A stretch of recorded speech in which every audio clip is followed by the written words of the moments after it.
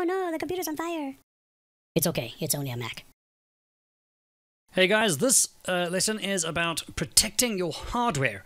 Okay, because obviously we know about looking after our computers digitally and storing stuff and password protecting stuff, and that's great, but what about the actual computer itself? Here are a few things that you need to be aware of that you can use to protect your hardware. Here is one from a company called Thales or Tails. I'm actually not sure how to pronounce their name. This is called an HSM. I need to see HSM, a hardware security module. Very, very cool. It looks like a little device of some kind that you just connect to your computer. Now, this is more for high-level computers like servers and stuff like that, but you can use it if you have a really, really super-duper machine. You can connect this to your machine. And what happens is the moment your machine gets tampered with physically, like somebody plugs something in or somebody tries to switch it off or somebody tries to access it even through a firewall digitally as well, you can actually encrypt your entire drive like that. So you can actually encrypt your computer's drive instantly, making the whole drive inaccessible to an intruder. Here we have a basic steel cable, also referred to as a Kensington lock, and these are quite common and very popular. It's just more of a deterrent, really. It does make it difficult to get a computer out of the way because it is quite a strong chain unless they have some serious cutters to get into it. Here's a lovely application or device, sorry, called a gatekeeper. This is an area or a location-aware key. What this does, it comes in two parts. There's a special key that plugs into your computer, okay, like into a USB port, for example, and the other part of the key sits on your body.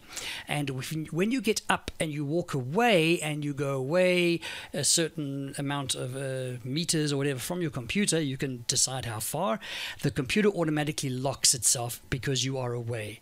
So the moment you get up and walk away from your table, it locks the computer so that you don't have to worry about security and locking your machine in case someone else is trying to get access to your machine. So that's quite a nice tool.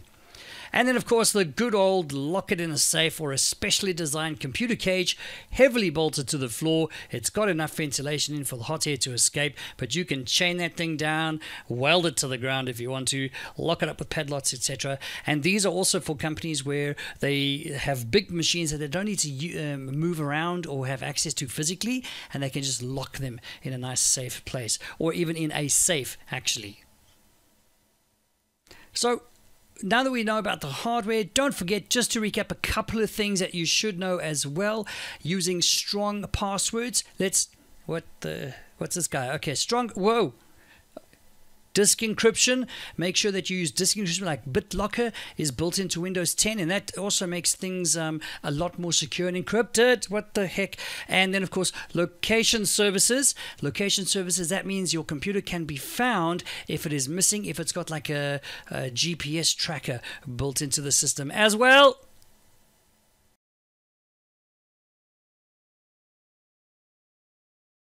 Okay, like that. That was a good click, wasn't it? There we go. There's a I'm not going to click.